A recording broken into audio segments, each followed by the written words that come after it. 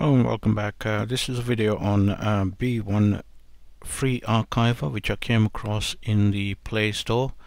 So it's good because it runs on the Android phone, Windows and Mac. I've tested it on Apple Mac, Mountain Lion, that works fine. This is Windows 7. I'm going to download it, free archiver. It's had pretty good reviews, so I'm going to test drive it and thought I'd share that with you.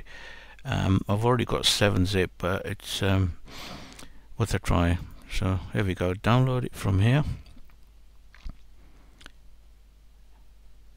save it, and it gives you the instructions on how to install it. Because I've got another zip program, I'm gonna really leave the default settings to custom. See what I mean when we got through the installation. So let's check. It's finished, so let's run it.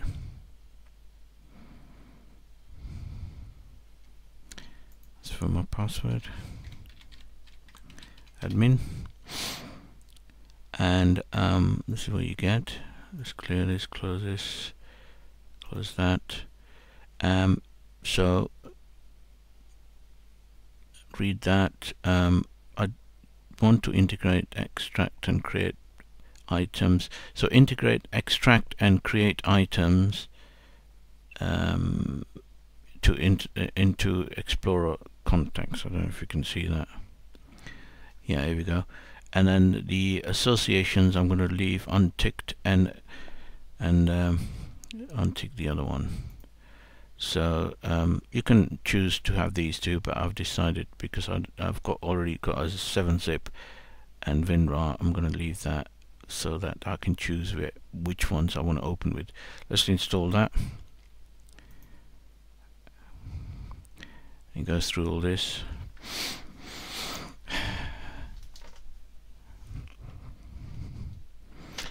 It may ask to restart the machine, and in which case I'll pause the video and we'll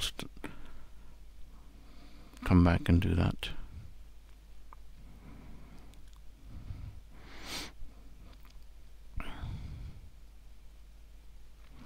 What it does is also, I've noticed that when you do right click and extract or zip, it allows you to select a folder and also extract it next to the folder where the zip is. So it's made it convenient like that, and it says simple and straightforward.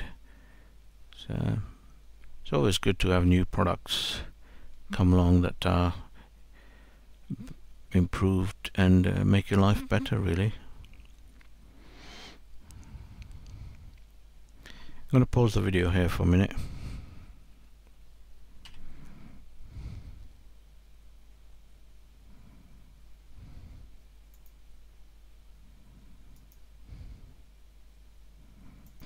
Right, it's come up with a window which is, I don't know if you can see, it's hidden behind the other window, but it's come up with this one on top, and also said to reboot. So I've ignored that message, and you get this archiver. So I'm going to select English, and then he says, okay, guide me through this. You've installed the most friendly software to open and create archives,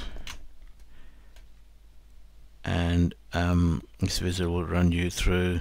You can skip and continue with default setting. What would you like to take a look? So let's go through, see what it does. Okay, default action.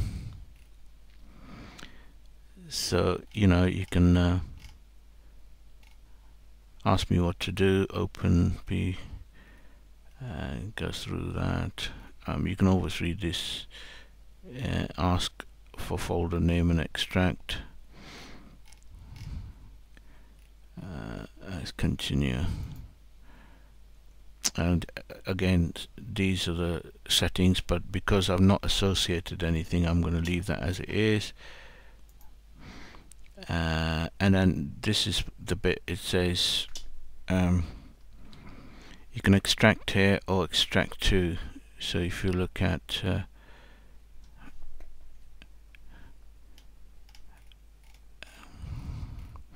that one, extract it or extract to, and you can use a folder of your choice. It's pretty good. And I think it also gives you, you can select a password as you want. So extract, it goes through destination folder, wait for a while. All it does is zipping and archiving, and then you can do a password. So it's pretty good, and I've tested it with a password in Mac, and I've used the program on another with a 7-zip on Windows with the same password, and he opens it. So it's good. I like where you can actually use interchange with different machines, and therefore it makes it universal sort of thing. You can choose the B1 archive or the zip, and you can split archives. And yeah, so that's it really. So this is what you get.